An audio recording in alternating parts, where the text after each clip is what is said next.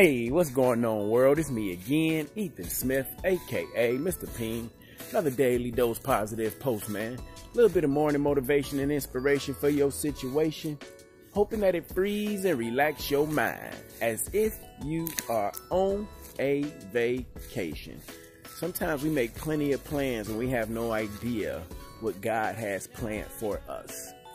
Sometimes we make plenty of plans and we have no idea what God plans for us.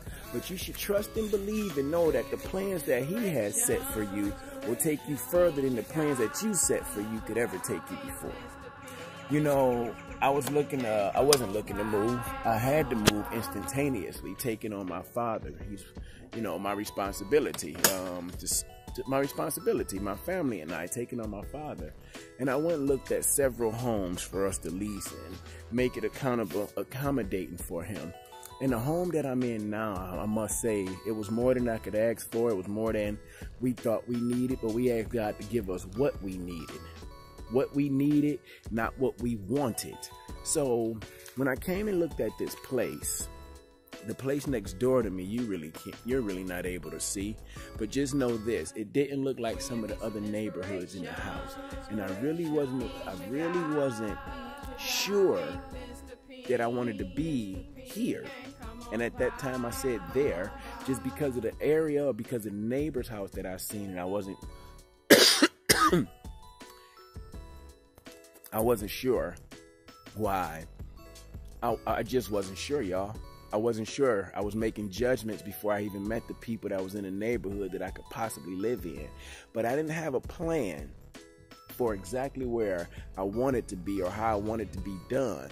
I just knew that I needed somewhere to fit my family. So my plan was to follow what God's plan was for my life. And I continue to tell my wife, no matter what happens, that God is going to give us what we need and not what we want. Not based on what we feel and what we see, but what fits and what's going to be comfortable for the family.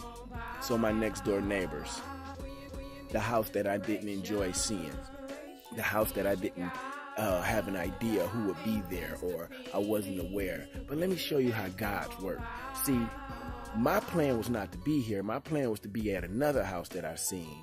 But God's plan changed. And God's plan told me that wasn't for me. And He placed me where He wanted to be, where we asked to be. Not this particular house, but where He had best for us.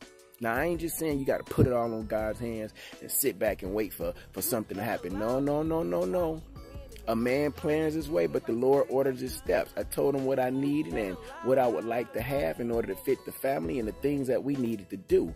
And now the neighbors that He put next to me, y'all, that I ain't want nothing to do with. God's plan was the plan that helped my father's life, because the neighbors next to me been some of the same physical things that he's dealt with. Our plans don't always turn out the way that we see, but the plans that God has for us leads us to where we need to be. Now, my family and my father is in a place that's so peaceful and full of life and knowledge that I'm so happy that the plan that God had for me went and preceded the plan that I set for E. It went and preceded the house that I saw that I picked for E and the family. God's plan helped me put me in a better position to be a better man and to help my father with other men his age, with other peers his age that's been through some of the things in life that he's experienced and talked about how they overcame every stage of that life.